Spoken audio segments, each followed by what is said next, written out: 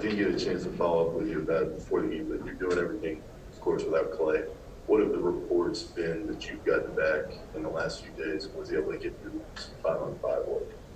Yeah, he played 5-on-5 yesterday, and then I think he's going to play 5-on-5 tomorrow. James did not play; he hasn't been cleared yet for 5-on-5, but Klay did, and I got good reports, and he's got to keep going. A 2-year absence requires a lot of work, not just the rehab, but the endurance, the strength.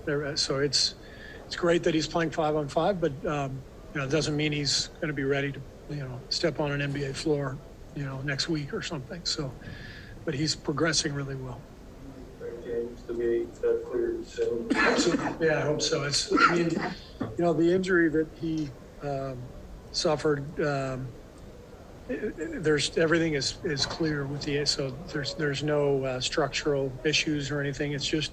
It's an injury that requires a lot of sort of give and take and daily maintenance and kind of checking in on how he's doing. You remember last year Jaren Jackson had the same injury, and it's a long process, but he's doing really well, and his attitude is great, and we obviously can't wait till he's back and able to play, but just got to be patient.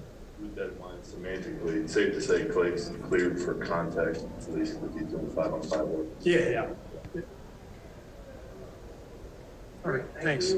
Draymond.